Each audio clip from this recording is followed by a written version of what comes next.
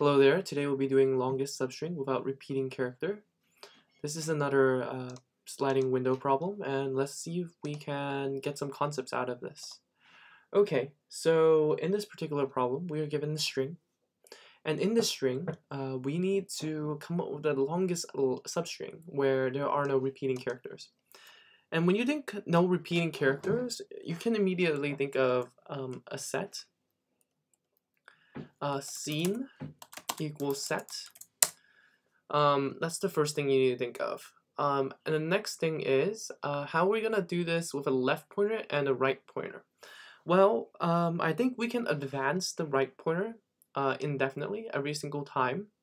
However, with the left pointer, we will move that up when we see a similar character, and we'll remove characters one at a time from our scene. Until we can remove the character that we have we will be adding again. So let me show you what I mean. So ABC, AB, C, BB. So here's the left pointer, here's our right pointer. We can add this to our scene. So we have A in our scene now.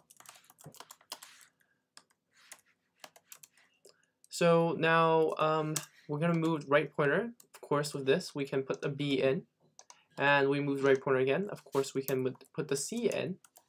And as we move the A, we will have to remove the A from our scene to get the new one. So we will move the left up. And now we still have the A in our set.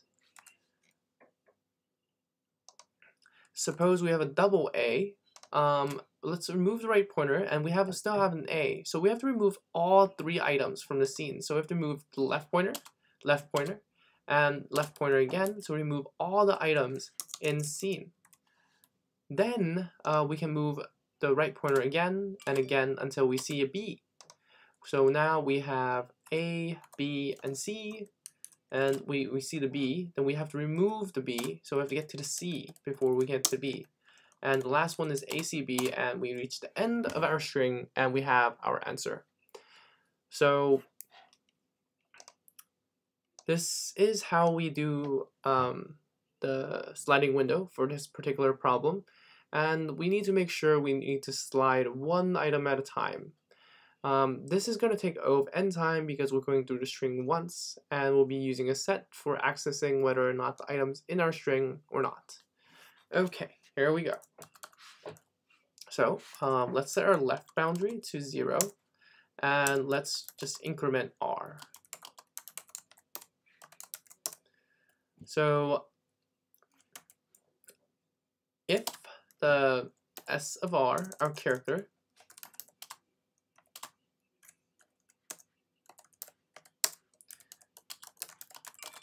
is in scene, what happens is that we need to move s of l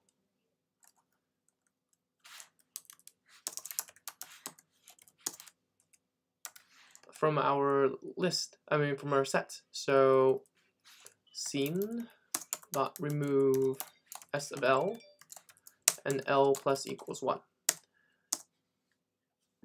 Once we're done with that, we can add the character back into a scene. So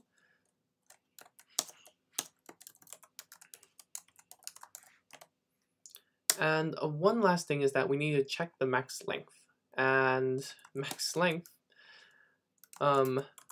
is equal to the max of max length and the length of the set. The scene. So we need a max length as well. Max length. And with that, I think we can return the max length.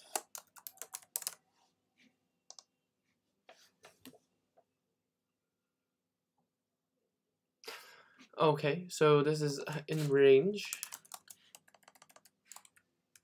I think we can do this enumerated as well. I think that would be cleaner. But let's get this in first, and let's make those edits to make it a little bit more clean. Let's try enumerated. So this is R and char, and we're going to enumerate this instead. Enumerate S, and that way we can remove this line.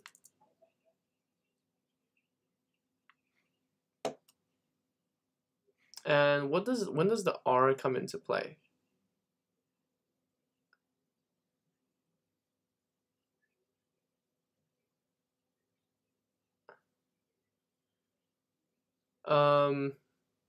Let me check something. Is there a faster way of getting? I mean, how fast is this operation?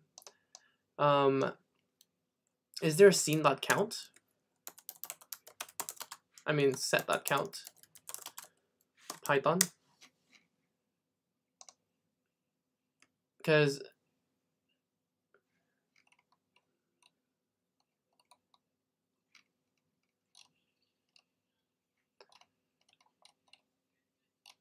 is length what is the operation of length?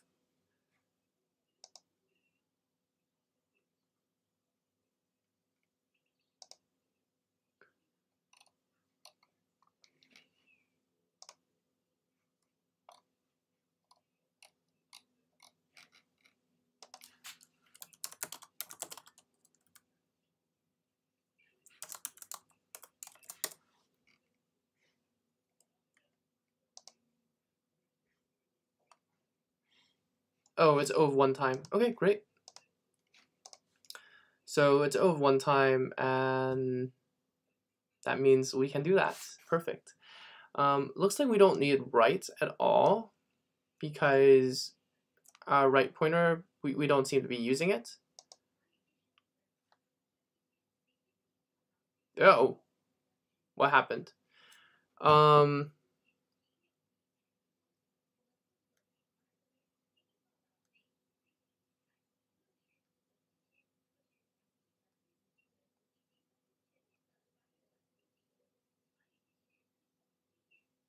Oh, I see.